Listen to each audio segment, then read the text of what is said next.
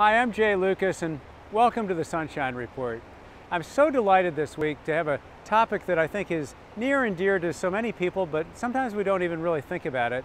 And the topic this week is forgiveness. Forgiveness, it's that opening up of your heart to, give people essentially a second chance.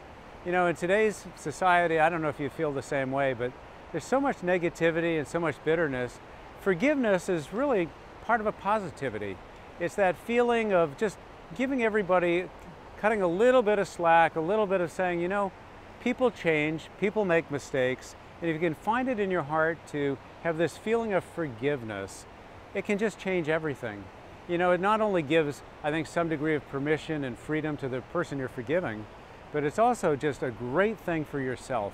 You ever feel that when you had that experience where you've forgiven somebody and all of a sudden all those clouds sort of lift and you feel a certain liberation, a certain sort of freedom, if you will. And it really is about second chances. People do change. You may have seen this in your own kids or in your family or somewhere, where people do change over time. And it's a very positive sort of moving forward and a feeling, I just think, of fullness. But there's also another kind of forgiveness that I think also is very important.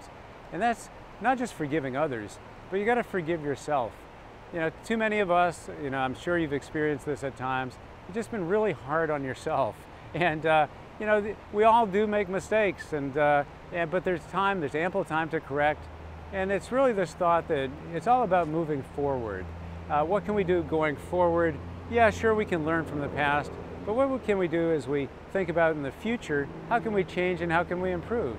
And so I think it's only fitting to have that as a theme here at the Sunshine Report, because as you know, as we always like to say here at the Sunshine Report, and we end it this way every week, it's positive energy that inspires positive change that produces positive results. So think about forgiving this week and have a wonderful week going forward.